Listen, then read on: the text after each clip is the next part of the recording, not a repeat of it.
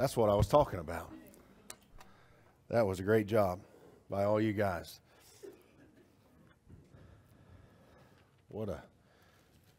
That was a great time of worship. Don't you agree? It was. I want you to take your Bible. I'm going to show you several different verses, but not as many as I usually have. Still several. I want to pray, and I want to ask God to be with us this morning, and I'm going to pick up on a topic that we talked about last week, the last service of 2017, and we're going to talk about today, the first service, Sunday morning service of 2018. We also talked about this on Wednesday night, and I'll be honest with you, I have no plans of leaving this topic right now. It's kind of where I'm at. We're talking about the kingdom of God. There's so much said in Scripture about the kingdom of God. In fact, if you go get a Strong's Concordance and look up the word kingdom, you're going to find that probably 50, almost 60 times just in the book of Matthew, the little phrase is used, the kingdom of God or the kingdom of heaven. It's used all throughout the New Testament. The idea and the premise is used all throughout the Old Testament. And I began preaching this little subject that I was studying on my own and began unpacking some things to you guys. And I want to continue to do this. And honestly, this is a deep well of truth that we've gotten into here this morning. So I want to pray, and I want to ask God to bless us. And I want you to listen to me very closely this morning, if you will. Let's pray. Father, we come to you, and I yield to you, Lord. I have nothing humanly to give to these people. But Lord, I do have a book that is never wrong. It always has been and it always will be. It's full of truth. And Father, it's what I need and it's what these people need here today. And I pray, God, that you will empower me and fill me with your Spirit to preach, not in the way that I want to preach, but in the way that you want to preach. And Father, as my words go forth, I pray that your Holy Spirit will go heart to heart, mind to mind, and do your work inside of us. To those of us who are saved, we are the temple of the Holy Spirit. And I just pray, God, that you will speak to us and use us here this morning, challenge us in the ways that we need. I yield to you, Lord, and I ask your blessings upon this message. If there's anybody here that's not saved, I pray that today they would be saved. If there's anybody here who is saved but desperately in need of truth, I pray that right now they'll just separate everything else, move everything else out of our mind and our hearts, and help us to focus on your word and let it do its healing and its work in our hearts. In Jesus' name we pray. Amen. Amen. Luke chapter 11, verse number 2 is a very famous passage of Scripture. It's where we find the Lord's Prayer. How many have ever heard of the Lord's Prayer? Our Father which art in heaven, hallowed be thy name, and so on. We recite it, we say it. The disciples, the way this prayer came up, the disciples came to Jesus one day and they said, teach us to pray. Teach us to pray. And it's very amazing because Jesus gave them this prayer. He prayed this prayer. It is my belief as a Bible student that Jesus did not intend solely for this to be a prayer that we pray the literal verbatim words, but it was a model prayer. There were some things about this prayer that we are to include and have in our prayer lives. And there's a little phrase in there, and if you were here last Sunday morning, you were here on Wednesday night, this little phrase captured my mind and my heart, and I began to study this, and I want to give you a very poignant message this morning. I've entitled this message, The Conquest of the Kingdom. The Conquest of the Kingdom. I want every teenager to listen to me very closely this morning. I want every college student, every mom and dad, this is for you, and I'm going to give you some application, but this is for our Christian lives. And I'm going to tell you what I'm talking about here in just a second. Jesus' disciples say, teach us to pray. In verse number 2 of chapter 11, Luke, he says this, and he said unto them, when ye pray, say, Our Father, which art in heaven, hallowed be thy name. And then he says this verse right here, this little phrase. Thy kingdom come, thy will be done. Thy kingdom come, thy will be done, as in heaven, so in earth. So when the first part of the Lord's Prayer as we know it is Jesus saying to you, hey, if you want to know how to pray, this is how you pray. Our Father. First of all, you got to have the right relationship. There's so much truth here, and I don't have time to get into all of it. Have the right relationship, a father-son, father-daughter relationship, okay? You have to be His child to have a true prayer life if you want to know how to pray. And He says, say, Our Father which art in heaven. That's where God's at. We know from studying Scripture that after Jesus died on the cross and went back to heaven, after 3 days He rose bodily and He ascended back to heaven. And the Bible says He is set down at the right hand of God. If you want to know where God the Father is this morning, God the Father is on His throne, okay? He is sovereign and He is ruling the world, okay? God the Father is still in charge, amen? And that's where He's at. And if you want to know where Jesus is, He's sitting at the right hand of the Father. Only one time in Scripture do we see Jesus doing anything else after He got back to heaven that's sitting at the right hand of the Father. And that was when Stephen was stoned. And the Bible says that Stephen opened up a window into heaven and he could see into the throne room of God. And as they were killing Stephen, Stephen put a big smile on his face, looked up to heaven. And the Bible says he saw the Son of God not sitting at the right hand of the Father, but standing at the right hand of the Father. The ultimate, hey, that is the way you do it right there. Stephen, you're giving your life for me. And you know what? He stood to give Stephen a big amen, attaboy. That's the way you do it. Don't you give in. You stand strong. And they killed him. And just a few minutes later, he met Jesus face to face, I believe. Amen.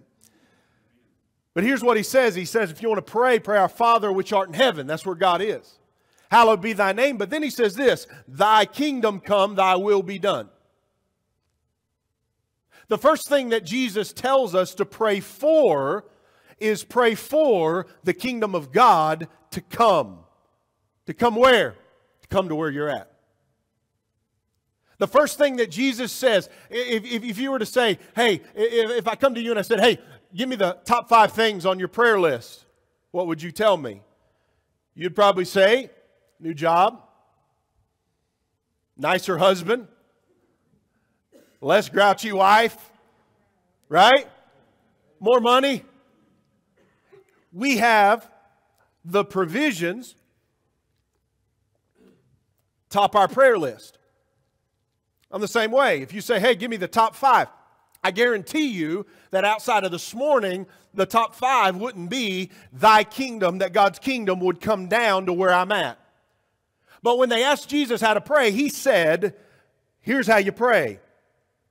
Thy kingdom come, thy will be done, as in heaven, so in earth. Or, just like it is in heaven, I want it to be that way here. What He is saying is, I want your kingdom, and I'm praying your kingdom, God, comes to where I'm at. I want your kingdom to come down to where I walk today.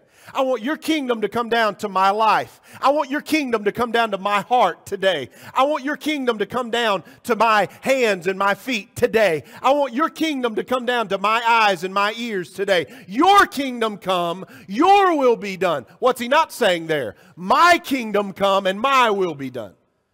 He's saying, lay yourself. It's the same thing Paul said, Romans 12, 1 and 2. He said, I beseech you therefore, brethren, by the mercies of God, that you present your bodies a living sacrifice, holy and acceptable unto God, which is your reasonable service. And be not conformed to the world, but be ye transformed by the renewing of your mind, that you may prove what is that good and acceptable and perfect will of God. Jesus said, you are to pray that His kingdom would come down to where you're at. To your life, to your marriage, to your home, to your career, to your finances, to your job, to your business, to your kids, to your college graduates, to your brand new family, to your brand new little baby. That is what you are to pray, that God's kingdom would come like it is in heaven down to where you're at. Now, if you look, and if you note takers want to write this down, the word kingdom there is very interesting. If you look it up in the Greek, it is Strong's Greek number 932, and it is the Greek word basilia. And here's what basilia means. It means, now listen to this, the realm in which a king sovereignly rules. What is a kingdom? It is the area or the realm in which a king rules, right? It is the area or the realm in which a king sovereignly rules. Okay? The area that he rules in. So what Jesus is saying, don't lose me. Every teenager, listen to me very close because this is going to tie into your life here. What Jesus is saying here is that our number one prayer should be that God's kingdom would come just like it is in heaven down to where I live, and that I would stake out some new kingdom territory for God to solemnly rule and reign in. What he's saying is the kingdom of God rules in heaven, and I am to invite heaven and God to rule in the areas that I walk in. And when I do that, I am establishing a greater and larger kingdom that God rules, because he rules the area I'm walking in now. Does that make sense? You are an ambassador, the Bible says, for Christ. So what you're doing when you walk through life and you walk through your marriage and your home and raising your kids and your business and what you do with your ears and your eyes and your hands and your feet, you are saying, when you invite the kingdom of God in, come in, God, and you rule where my feet walk. You rule where my hands touch. You rule what my eyes see. You rule what my tongue says. He is saying, you pray that God's kingdom, the realm in which he rules, would invade where you're at. Okay? The kingdom of God. That's what the kingdom of God is. Now if you weren't here the last two messages, let me bring you up to speed. You are inviting the kingdom in, or you're staking out territory for God to reign in. We see three places that this happens in Scripture. Okay? Three places that we know that the kingdom of God was evident in. Number one, if you're taking notes, we see it in this verse. In heaven, God's kingdom reigns, right? Watch this. Our Father which art in heaven, hallowed be thy name. Thy kingdom come, thy will be done, as in heaven, so on earth. So can I tell you this morning that where God is in heaven, his very presence, the presence of God, the Father, where he is, his kingdom reigns, okay? He's in charge. That is the realm in which he reigns in, is the heavenly kingdom, right? So in heaven right now, where Jesus is, where God the Father is sitting on the throne and Jesus at his right hand, right there is the kingdom of God. The second place that we see the kingdom of God ruling in the Bible, and I told you this last message, is the Garden of Eden.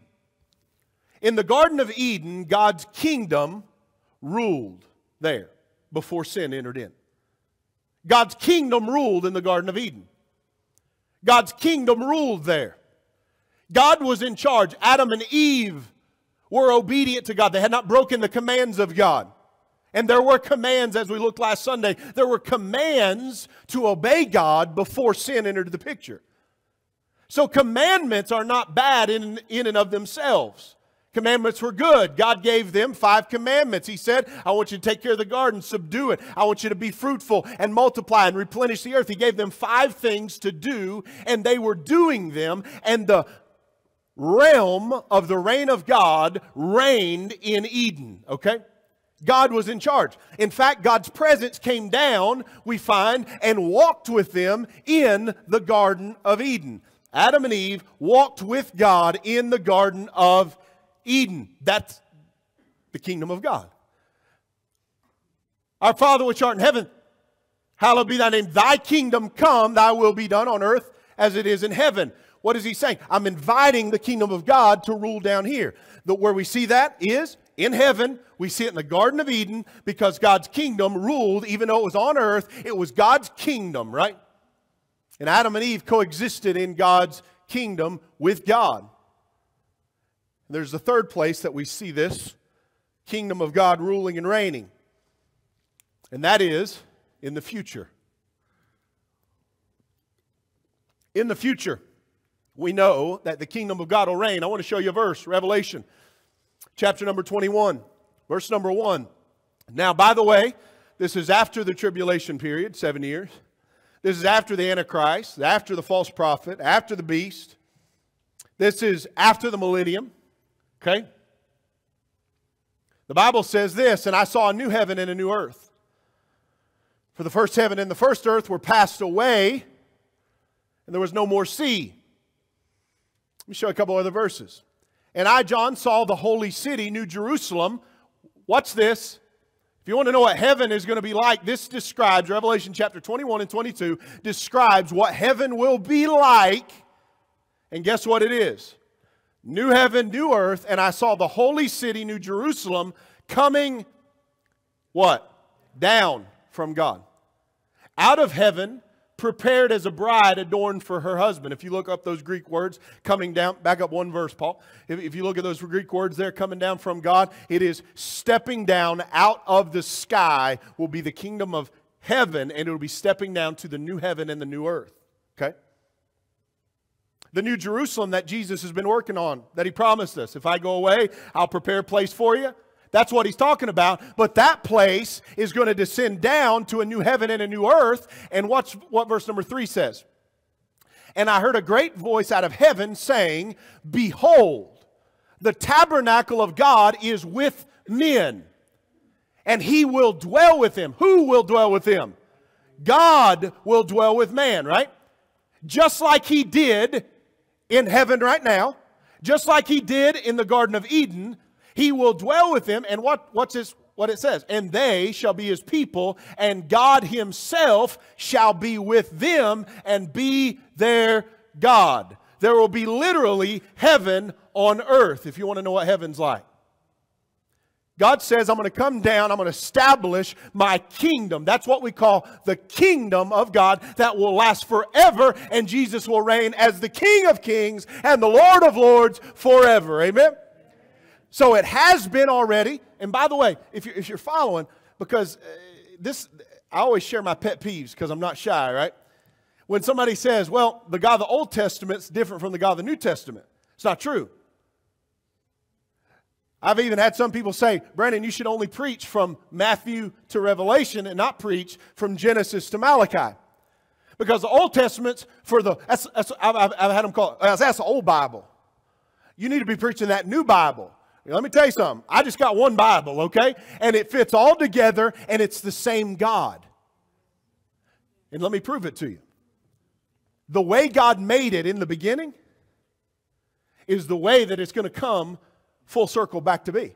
God's presence, when God created Adam and Eve and placed them in the garden and walked with them, and they communed with Him.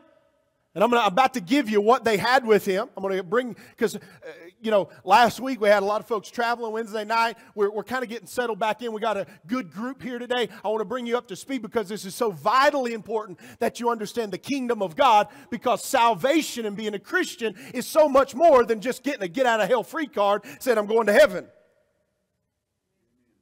And I am going to heaven, amen? But I was created for more than that. And God made Adam and Eve, and He walked with them in the garden, and they lived in the kingdom of God come down to earth. He walked with them. He reigned there. His will was done as it is in heaven there. And we see that it will be again after all the end-time prophecies play out. God will establish His permanent rule. Now, let me show you something, and I gave you this last week, and I just want to give you these 4 things very quickly, again, to those of you that weren't here. Forgive me, I'm suffering from a cold and my mouth is so dry, I just got to keep pouring water in it, right? There's 4 things that Adam and Eve had in the Garden of Eden that are 4 key characteristics of the kingdom of God. Number 1, they had a relationship. Okay? Are you with me? They had a relationship. Adam and Eve did not have an earthly mom and dad. They were put together and created by God. He took dust of the earth and formed the man and breathed into his nostrils the breath of life. You remember that? Adam did not have a daddy outside of God. He was created in God. He had that relationship of the Father and the Son. And let me tell you this, if you don't have that relationship, you can never live in the kingdom. If you do not have a relationship with God, you are born of man. You have a physical mama and a physical daddy, and you look to them. They are your parents. But let me tell you this, if you have never been born again, not of corruptible seed, but of incorruptible, that's why Jesus said you must be born again. Why? Because to live in the kingdom of God, you have to have what? Relationship. You have to have the right relationship. That's why Jesus said, if you want to know how to pray, pray this, Our Father.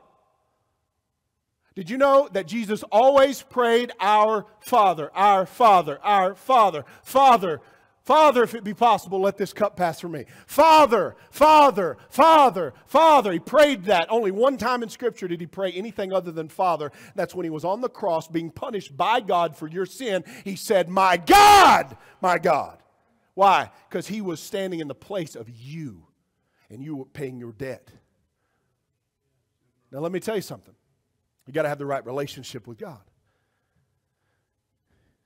If you've never been born again, you must have a time in your life where you came face to face with Jesus. Your mama can't do it for you. Your daddy can't do it for you. Your preacher can't do it for you, but you come face to face with Jesus, realize that you are lost without Him, and you come to Him and say, Jesus, I know that you died for me on the cross. You did it for me, not for what you owed, but for what I owed, and I need to be saved. You're the only one that can save me, and you put your faith and your trust in the shed blood of Jesus Christ and the physical bodily resurrection of Jesus Christ 3 days later. If you buy that and you ask Him to save you, you are born again, and you have the right relationship. Amen? And let me tell you something. Some of us think that's where it stops. I got the right relationship. I'm on my way to heaven. Now it doesn't matter how I live. Now it doesn't matter what I do. That's not true. Because Adam and Eve had 4 things in the Garden of Eden. They had the right relationship. But let me tell you this. They had fellowship and communion with God. And I went through this at length last week, and I can't take the time to do it again. They had fellowship and communion. And let me tell you this. If you have the right relationship, that relationship will never go away. But your fellowship can. Are you with me? When Adam and Eve sinned, their butts got kicked out of the Garden of Eden. Why? Because they broke the fellowship with God. Were they still His children? Yes. If you have been born again, not of corruptible seed, but of incorruptible, you will never lose your relationship, but how you live your life affects your fellowship, right? And the reason Adam and Eve had the kingdom of God in their life is because they had proper communion and fellowship with God. They first had the relationship, and that allowed them to have the fellowship, right? But then something else, they had purpose. They had purpose. They found their purpose. God gave them commands. He said, keep the garden, subdue it, replenish it, multiply. And He gave them 5 things to do. And they were doing that because when you have the proper relationship and you open up lines of fellowship and communion with God through worship, through the Word of God and walking with God, it leads you to stumble on and find what you were put on this earth for. So many people are wondering, why in the world am I here? Isn't that the age-old question? Why are we here? And most people cannot answer that, number one, because they're trying to answer the third question without first having the relationship and then building on the relationship into some fellowship and communion. When you have the proper fellowship because of your relationship first, fellowship, then it opens up you to finding your purpose. And then the 4th thing they had was provision. Adam and Eve had everything they needed in the Garden of Eden. Everything they needed. They didn't want for anything. That's why, listen to this, this is good. It's what God gave me. I shared with you last week, and I'm trying to preach three messages in one. I do this often. So many of us are worried about the 4th thing, which is provision. Do I have everything I need? So that's why if I said, hey, what's the top things on your prayer list? It's money, it's a new job, it's a better this, a better that. It's things. And what did Jesus say? Put that up, Matthew chapter 6, verse 33. What did He say? He said, seek ye first the what? The kingdom of God. And His righteousness and all these things. What I eat, what I wear, all the stuff that I need. He said, God will take care of you. Listen to me. If you don't listen to anything else, get this. Proper relationship. If you're saved, holler at me. All right. Amen. That's good. All right. I want you to be saved. If you haven't been saved, you need to get saved. The Bible says today is the day of salvation. If you are saved, let me tell you something. God didn't save you just for you to sit here for the rest of your life on a church pew or a church bench and die and go to heaven one day. And your greatest claim to fame was I was a member of a church for 40 or 50 years. He made you to walk with Him, to have purpose, and He was going to provide you with all the provision. He created you not just to life, but life more abundant. That's what Jesus said. So if you have the right relationship, let me tell you something. What you need to do is get you a Bible. And I told you on Wednesday night, and I told you on Sunday morning, you need to get on your knees and you need to say, hey, God, I need to walk with you. And you said you would walk with me. You said if I draw close to you, you draw close to me. And God, I need you. I need you. I've never experienced the walk with you, Lord, but I want to. I'm going to start reading this book. And I've had people come to me and they say, Brandon, I read the Bible and I don't get anything out of it. I read it and I read chapter after chapter, and I've done that for multiple days. Let me tell you something. Don't you give up. You get that book. You get on your knees and you open up that Bible and you say, God, you said you would walk with me. You said you would draw close to me if I draw close to you. And I need you, God, in my life. And I want to walk with you. You made me. I have the right relationship, and now I need fellowship and communion with you. God, I need you. Show yourself to me. And I promise you, if you get desperate and you pray that prayer, God will begin to reveal Himself to you. The Bible says if you hunger and thirst after righteousness, I've got to have it. I'm hungry for it. I'm thirsty for it. These now I lay me down to sleep prayers aren't going to cut it. This getting an app on your phone that sends you a daily verse and you read that and call it your Bible reading because you read one verse ain't going to cut it. You got to get in that book and you got to spend time in that book and you got to pray and you got to seek God's face. And you'll find your purpose, and God will provide everything you need. What I'm trying to get you to, listen to me, what I'm trying to get you to do is not live here first, looking for what God can give you, but start over there with what can you give God. The right relationship and fellowship and communion that'll lead you to purpose, and then God's going to provide everything that you need. Did you know that Adam never said, you know what, I need a wife? He never said that. But he was created and he had the right relationship. And he started walking with God. And he had a purpose. And God looked down and says, it's not good that man be alone. I'm going to create somebody for him. And He created woman and gave her that great blessing to Adam, that helpmeet for him. God saw the need and gave it. Adam never prayed one time for that. He didn't even know he needed it. See, when you live in the right relationship and fellowship, God will provide things you don't even know you need. That's good. Somebody ought to say amen to that. All right, that's pretty good. Now I want to go on here into some new territory, the kingdom of God. And I want to show you some things, and my voice is just about to give out. So I want you to listen to me as I close this last half here. Listen to me just for a few minutes.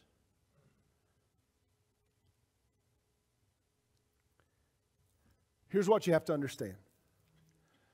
There's the kingdom of God.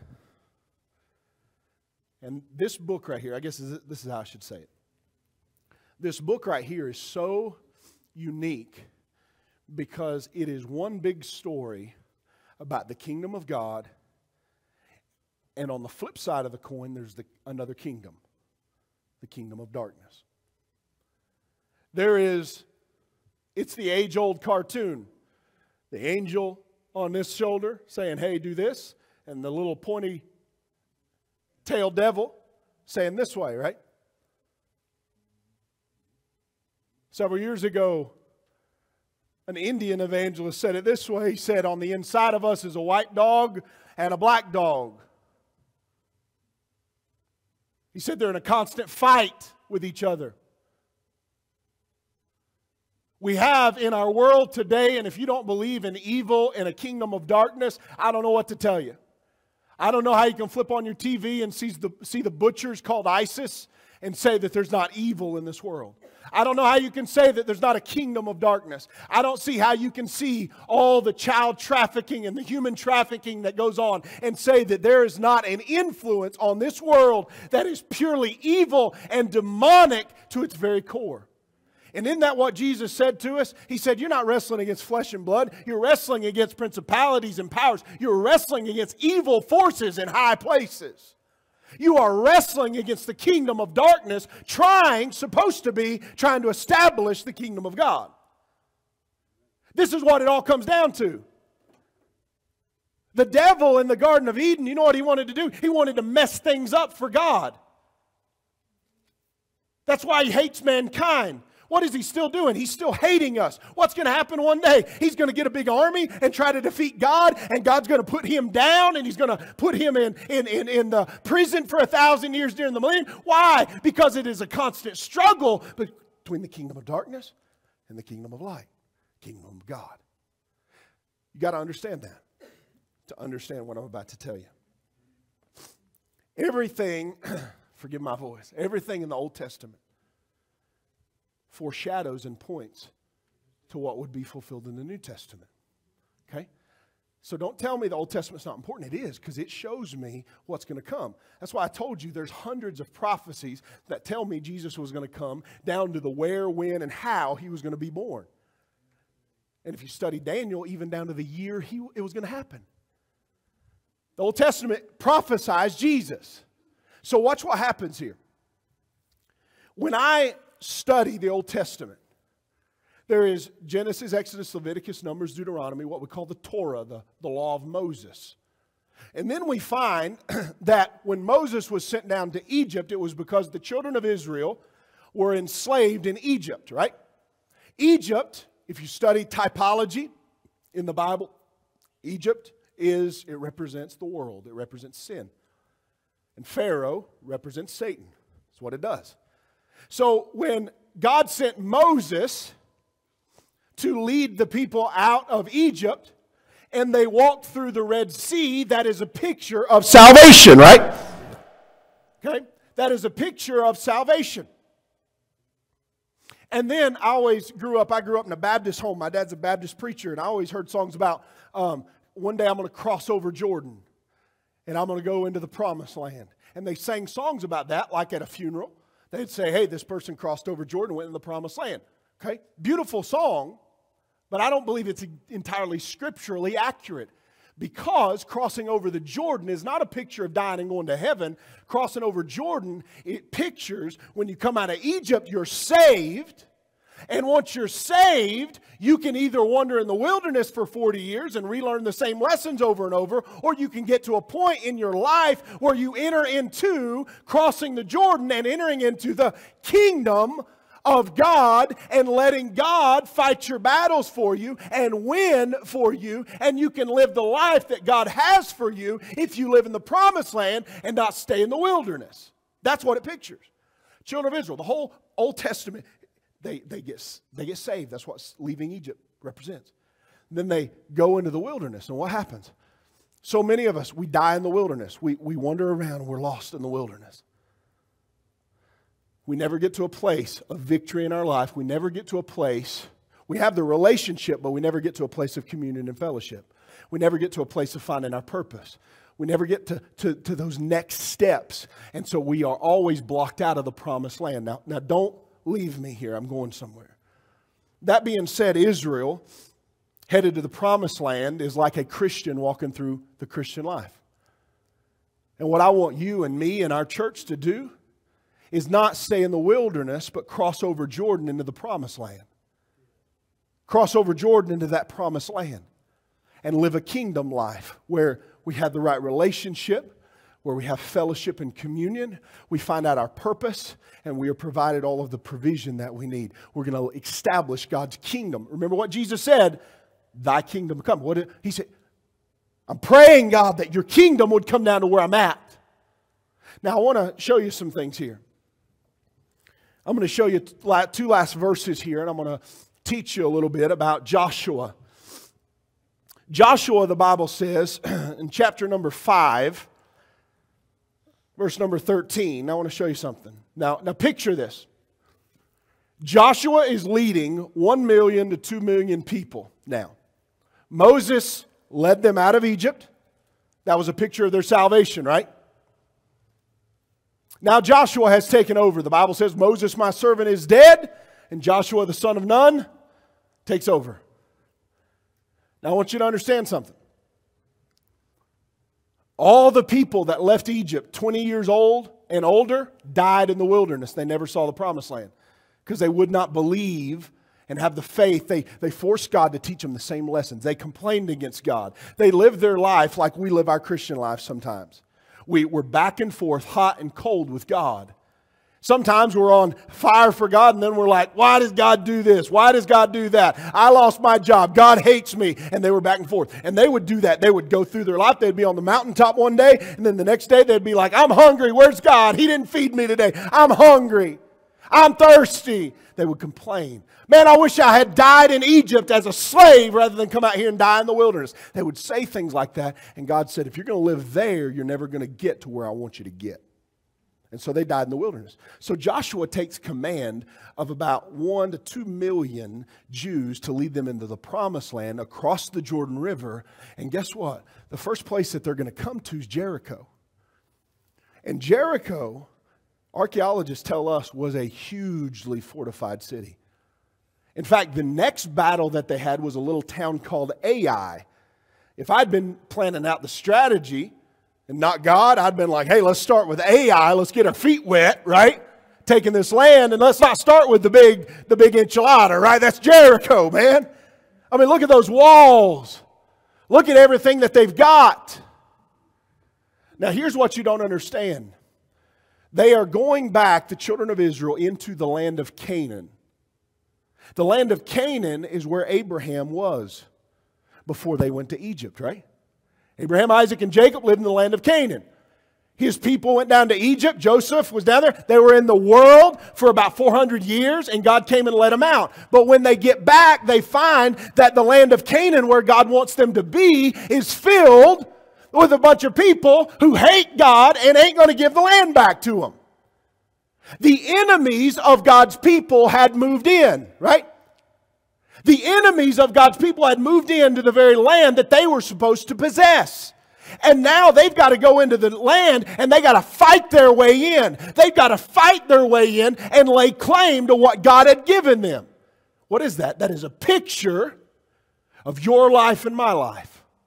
Let me tell you something. If you want to live a kingdom life and you have the proper relationship, you're saved. If you want to get over here and you want to start living a kingdom life, let me tell you something. You're going to have to fight for it. Because there's a kingdom of darkness pushing back against you and fighting you tooth and nail every step of the way. Don't you feel like that sometimes? Man, I want to do good. Man, I want to please God with my life. I want to stop doing this. I want to start doing this. And you feel like every time you say, hey, I'm going to do this, it's like something slaps you back down and puts you back in your place. And you get up again and you try it again and you get knocked down again. Why? Because something is fighting against you. It's called the kingdom of darkness. Why? Because the kingdom of darkness hates the kingdom of God and doesn't want you to live there.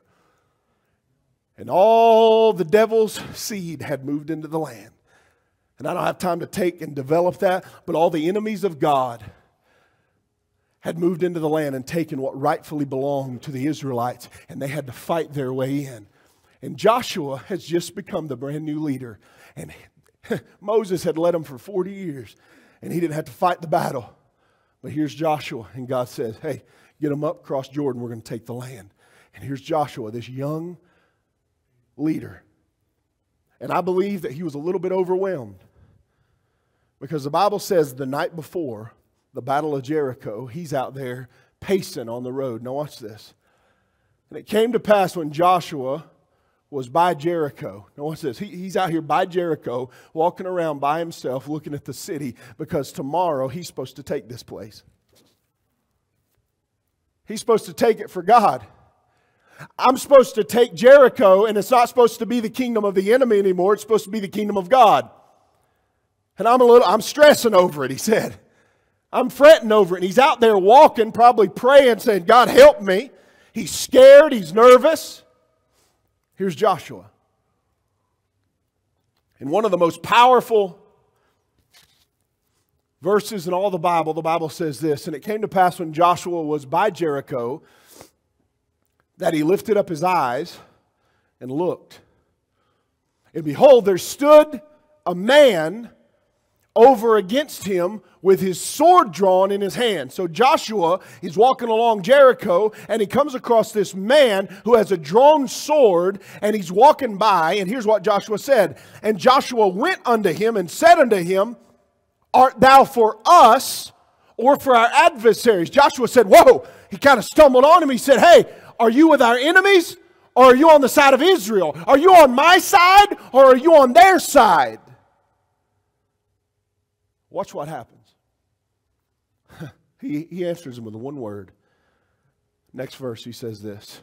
And he said, nay. No. I'm not on your side and I'm not on their side. No, I'm not. Are you for us or are you with the people of Jericho? Are you for us or for our enemies? No, I'm not.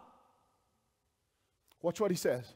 But as captain of the host of the Lord am I now come.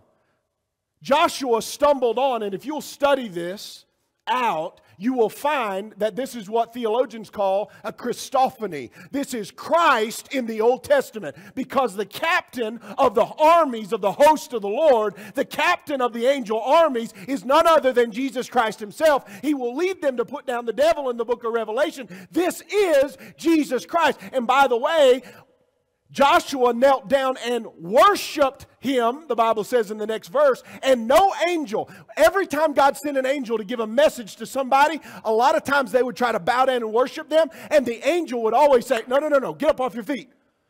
I ain't God. You don't worship me. But here, that does not happen, because this is no angel. This is Jesus Christ himself. But I want you to notice what he says here. He says, are you for us or for our enemies? And he says, no. But as captain of the host of the Lord am I now come. And Joshua fell on his face to the earth and did worship, and said unto him, what saith my Lord unto his servant? Now, listen to this. Jesus here did not say, I'm on your side. He did not say, I'm on the side of Jericho. You know what Jesus was there for? To find out if Joshua was on his side. See, because you and I, we often think there's three sides. Listen to me, guys, and don't miss this point.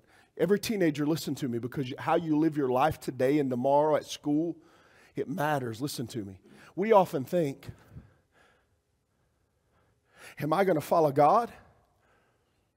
Am I going to follow the devil?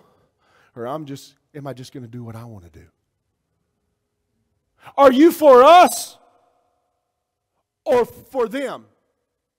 Are you on my side or their side, God? See, there's not three sides, though. There's just two. You're either on their side or you're on his side. There's not three sides. You don't get a side. Now, let me sum up what I'm saying here in a simple statement. Listen to me. Everybody look at me. I'm almost done. Hang with me. Everywhere you walk in your life, you are claiming ground for a kingdom. And there's only two kingdoms. You're claiming ground for the kingdom of darkness, or you're claiming ground for the kingdom of God. What does kingdom mean? It means the realm in which that king rules. So when you walk through your life, there is no your side and their side and God's side. It's just God's side and darkness's side. You understand what I'm saying? There's just two. There's just two. And you are either claiming ground for the kingdom of darkness, or you're claiming ground for the kingdom of God. That's it. When I go through my life, when I sin, when I do it willfully and just throw caution to the wind, I am claiming ground for the kingdom of darkness, not the kingdom of God. You teenagers, when you go through life and you live your life in certain ways, let me tell you something. You are living every day, every time you put your foot in front of the other, you are claiming ground for a kingdom. Which kingdom is it? That's what we're doing in life. And Jesus said, I pray, if you want to know how to pray, you invite the kingdom of God to rule where you're walking today, where you're talking today, what you're thinking today. You invite God to be right there, and you stake out that ground for Him. He said it to Joshua this way in a previous verse, and this is the last verse I'll show you, and I'm going to button this all up and put a bow on it. Joshua chapter number 1, verse number 3 says this. And chapter 1, verse 3. God told the children of Israel, watch this. When they went into the land, watch this. He told them, He said, I want you to go into the land, and I want you to take the land, and I want you to kick out the devil's seed. I want you to kick out everybody that's got your land, and I want you to claim it for the kingdom of God. And He says this, every place that the sole of your foot shall tread upon, that have I given unto you, as I said unto Moses. He said, listen to me, Joshua. He said, when you go into that land, I want you to know something. You are here to claim the promised land, the land that flows with milk and honey. You are here to claim it for God, because it was my land and I gave it to Abraham and his descendants, and it is rightfully yours. And every place that the sole of your foot goes, you claim that ground for the kingdom of God. That's what He's saying. You claim it right here. You claim it right here. Now, go back to Joshua chapter 5, Paul. Joshua chapter 5, go down to verse number 15, I'm sorry. After he talked to Jesus and he said, whose side are you on? Jesus says this to him, loose thy shoe from off thy foot, for the place whereon thou standest is holy ground. He said, listen to me, son. You're going to claim some ground for the kingdom of God, and let's start right here. Take off your shoes, and this area right here where you met with me is the first area you're going to claim for the kingdom of God. And tomorrow you follow my instructions to the T, and you're going to bring down the walls of Jericho, and we're going to start with the biggest, baddest prize there is in all the promised land. We're going to start with it, and you're going to bring it down and destroy it, because this land belongs to you. And you're not going to let the kingdom of darkness keep it. Take off your shoes, son. You're on holy ground.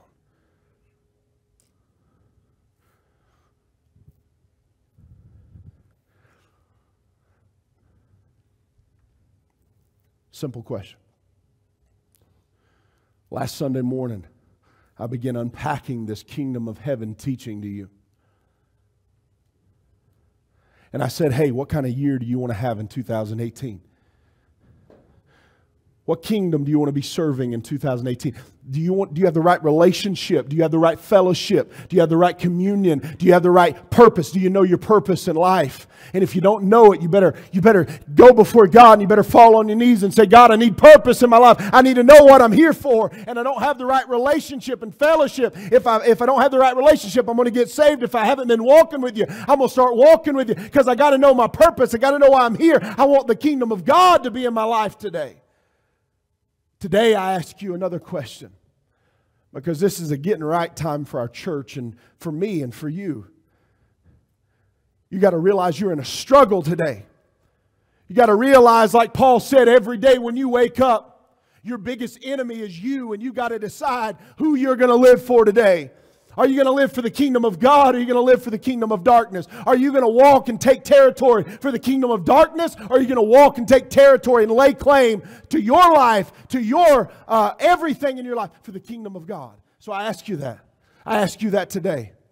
Who are you taking ground for today? And don't tell me, oh, I don't buy into all that. I ain't taking ground for nobody. Yes, you are, because there's two kingdoms and you're advancing one or the other. Don't give me that. If you're not for us, Jesus said, he that is not for us is against us. Let me ask you this. Are you taking ground for God's kingdom in your life today? Am I? Are you scared to pray the prayer, God, I want your kingdom to come into my life? Are you scared to pray that prayer? Because you know that there's things in your life that are not of the kingdom of God, but of the kingdom of darkness. God, I want you to come into my mind today, and the thoughts that I think, the things that I see, the hands what I touch and where I go. I want your kingdom to rule there. You teenagers, are you scared to pray that prayer? God, tomorrow morning I'm going to get up and I'm going to go to school. I'm going to go back to school for some of you. God, I want to live in your kingdom. I want to walk in your kingdom. I want the steps that I take down that hallway at school. I don't want it to be filled with the wrong kind of talk and the wrong kind of text and the wrong kind of Snapchats and the wrong kind of pictures. I want it to be claimed for you. And I give my life, my steps tomorrow at school to you for the kingdom of God. Thy kingdom come. Thy will be done. Do we have any teenagers who are bold enough to pray that prayer? Do we have any husbands and wives bold enough to pray it? See, so often we get little issues between us, and we think that we got little issues between us. But what we're actually fighting is something more powerful, and it's the kingdom of darkness trying to mess you up from living in the kingdom of God. But when you invite the kingdom of God in, and you surrender to God's will, and you do what He says, you are inviting the kingdom of God into your marriage, into your home, into the raising of your kids, into how you live your life, into how you conduct business, into the kind of person you are, into the kind of work ethic that you have. I want the kingdom of God to rule in my life.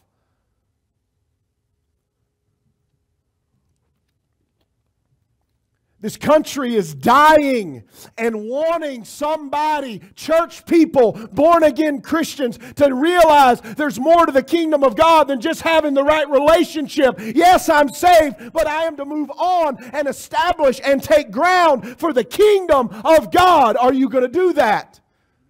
You've got to make a choice. I've got to make a choice. There is no, well, maybe, there is no your side. It's either their side or his side. It's either the captain of the army or the host of the Lord, or it's Jericho's side. You don't have a side, Joshua. I'm not on your side. Are you on mine, is what Jesus said to him. Let me ask you something. Are you on God's side? Am I on God's side? Man, does God rule in my life? Does the kingdom of God rule in my life? Does He rule in your life? Husband, wife, does He rule in your marriage? Teenager, does He rule in your life, or are you just filled with rebellion and the wrong kind of attitude? And you know you're not right. You've been taking ground, but you've been taking it for the wrong kingdom. You've been fighting mom and dad, and they're trying to do good things for you, but you've been rebellious against them. And let me tell you something, you've been rebelling against them, but not only them, against God. And you know what you need to do? You need to get things ironed out between you and God and reestablish that fellowship, because you've messed it up. You know what the hope of this country is? It's you young folks sitting here saying, you know what, I'm going to live my life for the kingdom of God, not for the kingdom of darkness.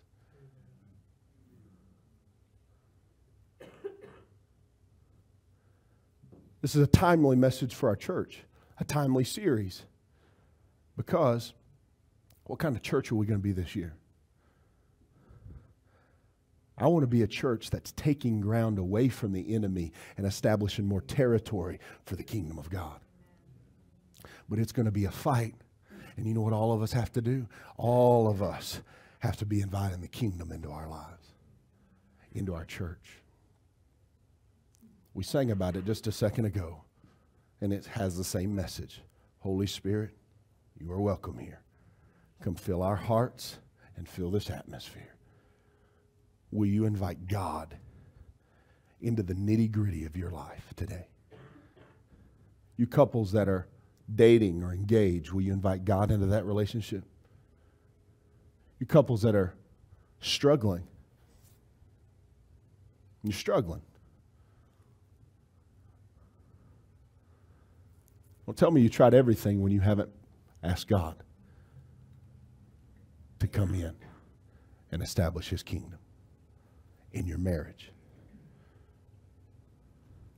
Are you struggling with sin? You keep getting beat down. It's like Paul said. I so identify with Paul. The good that I would, I do not, but the evil which I would not, I do.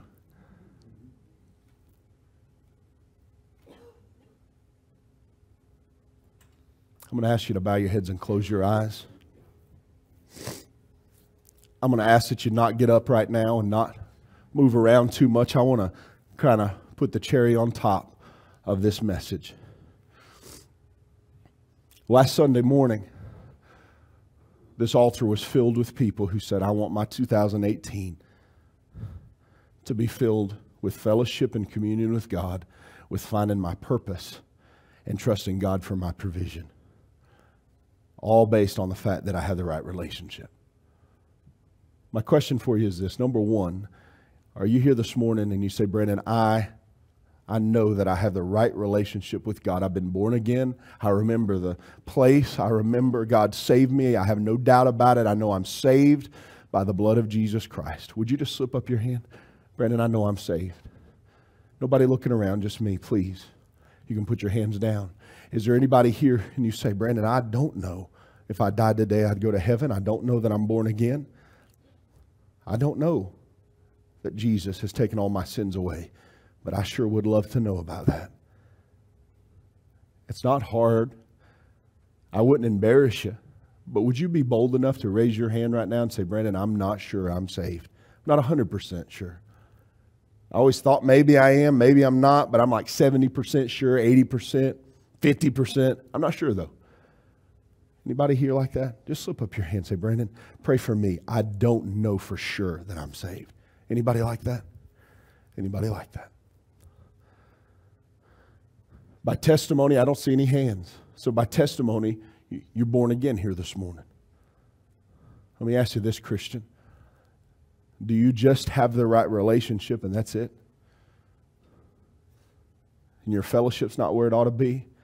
And you're lacking purpose in your life because you haven't invited the kingdom into your life? You're more worried about provision instead of letting God worry about the provision and you worry about the kingdom? Does that describe you? Because, can I be honest with you? Man, that so often describes me. Are you struggling in your life to defeat sin, to defeat whatever the devil's throwing at you, that kingdom of darkness? You're struggling with some things in your life, and you need to invite the kingdom of God in and lay claim to that area of your life for God. And you need help to do that. You need prayer, because it ain't going to be easy. It's going to be a fight every day. But is that where you're at this morning? In a moment, we're going to stand to our feet, and once again this morning, I'm going to open this altar, and I'm going to tell you something. I'm going to be here because this business of the kingdom, I'm beginning to understand it, but I'm not there yet. And I need the kingdom of God to invade my life, and I need to be open to inviting the kingdom in, and I need it in areas of my life. I want my life and my God to rule and reign in those areas of my life. Maybe you're sitting here and you're saying, hey, you know what, Brandon? 7 or 8 of the areas in my life, God's ruling, but there's that one area that He's not. I'm not letting Him in that area. That's not His territory. He's not king of that. I'm king of that. When you say you're king of that, what you're saying is darkness is the king of that. And I want you to realize that there's just 2 teams. There's not 3 teams on the football field, just 2. Which one are you on? I want you to do business with God as He moves in you. I want you, if nothing else, if things are good in your life spiritually and relationally, I would love for you to spend some time this morning praying for our church that the kingdom of God would broaden the kingdom of God's territory in our area and reach more people and lead more people into the kingdom of God. I'm going to ask you, if you will, keep your heads bowed, eyes closed, but stand to your feet right where you're at. I'm going to open this altar up right now, and I'm going to be the first one in it because I need the kingdom of God to rule in my life. If you're the same way, I'm going to ask you, don't be shy. Come down here and do business with God today as He moves in your heart right now.